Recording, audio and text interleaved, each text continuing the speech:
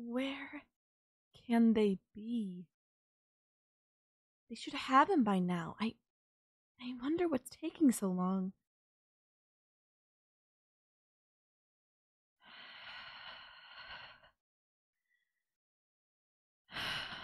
Calm down, Ludmilla. They'll have him. I know they will.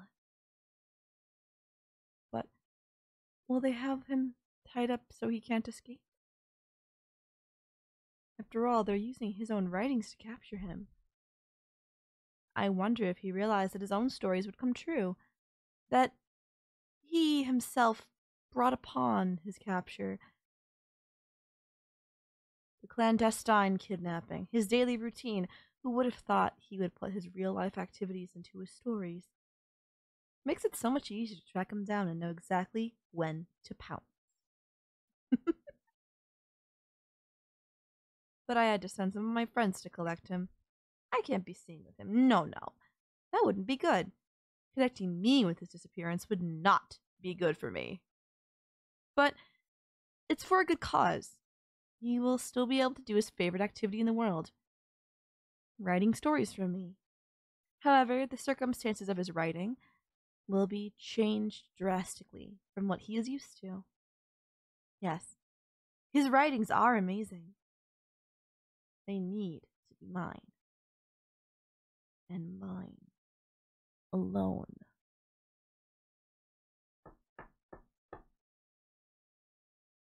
Oh my goodness, they're here. Please, come in, quick.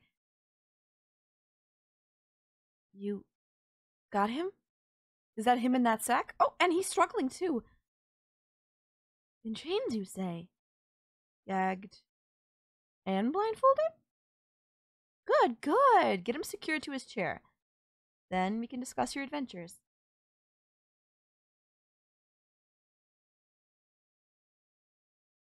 There. Now he's not going anywhere.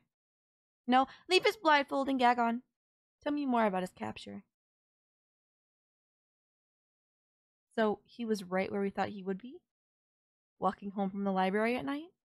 Down an alley, no less. You think he would know better, right? Luckily for us, he wasn't careful. And you distracted him while you snuck up behind him? And he didn't even put up much of a fight. Maybe this is what he wanted after all. Maybe he's into that. I don't know. Thank you two for all your hard work. You got my Muse. Were you spotted by anyone? Not a soul? Great. So no one knows where he's at. This is perfect. I could take it from here. And, as you said, he's not much of a fighter, so he'll be easier to control. If not, I'll just simply use some feminine charm on him. He won't be able to resist me. Thank you so much, ladies, for everything. A clap? For this gift? Absolutely. We'll talk in the morning and I'll let you know how everything went. Love both of you too. Bye-bye. Now, my darkling rider, let me remove your blindfold, shall we?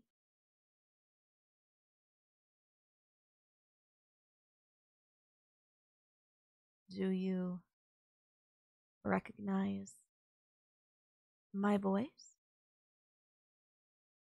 I am Ludmilla. I am the one that reads all those wonderful scripts you post. Yeah, I've read your stories with delight and intrigue. Taught me so many things. Like keeping your gag in place so you don't try to dissuade me. Or heaven forbid, yell for help. No, dear boy, the gag stays, and you will listen, like the good boy I know you are. Your stories set the stage for your capture. Everything I needed to know was right in your very own scripts. All I had to do was act upon them. From your routines during the day, what your activities were, I even figured out when you wrote and everything I needed to know about you. You practically gave me the blueprint to capture you. Down to your weaknesses. Hence the silk in your mouth. I know, I know. You have a litany of questions that you simply aren't able to ask. I know what you're wanting to know, though. Where are you? Why did I have you kidnapped? What am I going to do with you? I already know. I don't need you speaking from those questions. Well, here's the info you need. I love your stories. I love how well your stories have done on my channel. Your one story was so amazing that it's done more than many others combined. And I knew. I simply had to have you. All mine. My own captive muse. Yes, you're here because I want your stories, and I want them all to myself. And thanks to your stories, you gave me valuable insight on how to keep you my prisoner and ensure you continue writing beautiful, beautiful scripts for me.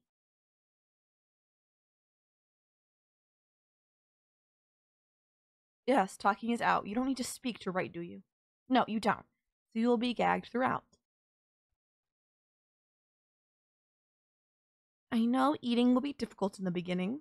I'll have to feed you, and this is very important for you to understand, the stipulations for eating is you'll have to be productive before I feed you. Understand? Nod your head, baby.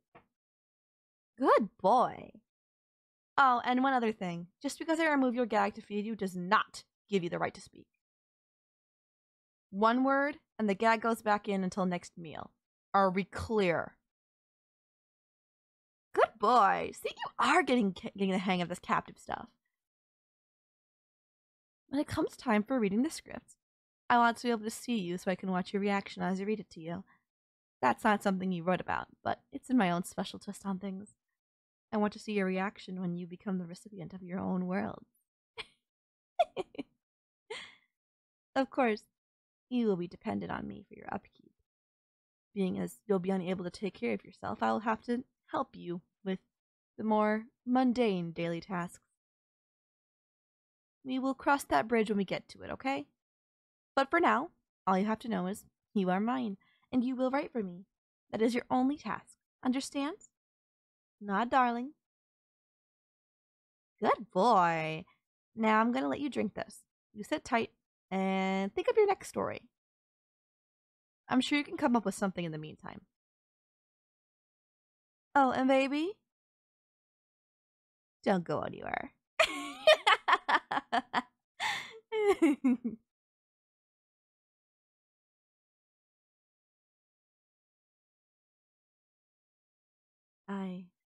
I know I've seen his pictures before, but he's much cuter up close and in person. Maybe there's something more? No. Len Millett, he's here as your muse. Nothing more. Perish the thought, girl. He's a means, and that's it. We can't be swayed by his beautiful flowing hair, or his gorgeous lips, or how he reacts when you call him a good boy.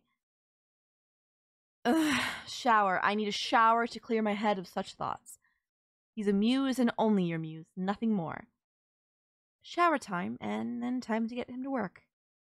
Yes, that's what I'll do. Clear those thoughts, and come back to him when he's refreshed, and get him started on his real duty here. His duty to write. Please like and subscribe.